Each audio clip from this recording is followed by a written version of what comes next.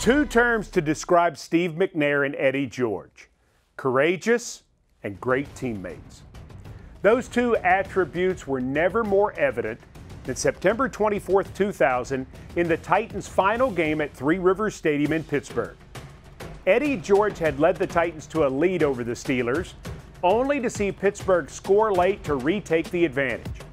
On the Titans' final drive, quarterback Neil O'Donnell is knocked out, and George has to usher his fallen teammate to the sidelines. McNair is only 2 weeks removed from a sternum injury that forced him to be hospitalized and out of practice for the entire period. Yet number 9 throws one warm-up pass, comes into the game, completes all 3 of his aerials, and even makes a key run. Pittsburgh is stunned as Steve McNair leads Tennessee to one of the most remarkable comebacks in franchise history.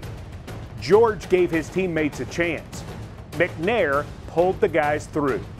The pride and passion of Steve and Eddie on display in a single moment, September 24th, 2000.